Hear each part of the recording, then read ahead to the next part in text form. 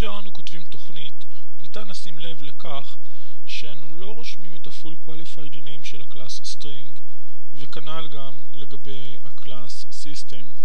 אנחנו פשוט רושמים system או string ומשתמשים בקלאסס האלה. הסיבה לכך שאנו יכולים לעשות זאת היא שגם system וגם string וכך גם classes רבים נוספים אחרים שייכים לפקאג' ששמו ל-java.lang. אנחנו יכולים לרשום את ה-full qualified name אם אנחנו רוצים, אין שום בעיה. אבל אין צורך, כיוון שבכל קוד שאנו כותבים מתבצע באופן אוטומטי, by default, import ל-java.lang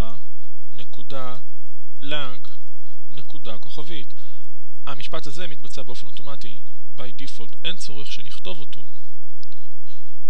ולכן אנו יכולים להימנע מכתיבת ה-full qualified name של classes כגון string ו-system.